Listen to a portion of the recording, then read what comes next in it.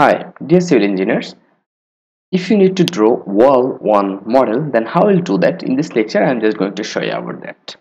So, creating wall, it's little bit difficult.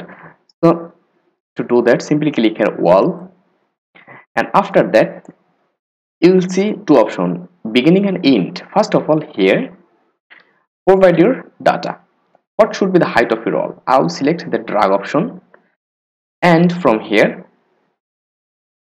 from that the drag option should be available here, and in which direction, up or down. So I will use down. So I am here at 36 feet above, so I will create a wall for 36 feet down. So when you have provided your height, after that you have to click on that option, beginning. Otherwise, if you try to create wall, then it will not create. You have to click here, and after that come here and move in any direction where you need to create your wall.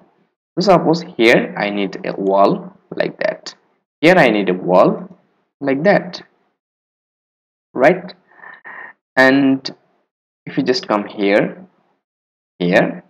like that, you'll be able to create wall as per your requirement.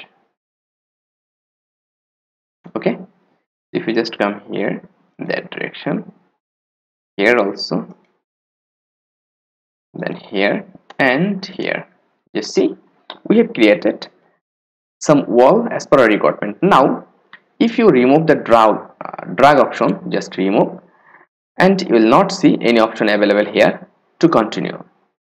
After that you have to click here, and you have to move in any direction to create wall. Again you have to click here, and just see a wall have been created. And also if you again click drag, then you will see the end point it will show you as a continuous point. So here click again, and here, and come here like that. And also if you change the thickness, suppose here 12 inch, now if you select 5, and if you just continuous, just see a 5-inch wall will create like that in any direction. And also if you need to provide data, definite data, okay, then also you can do that. Here in that direction, suppose in that direction you need, at end point you need some data.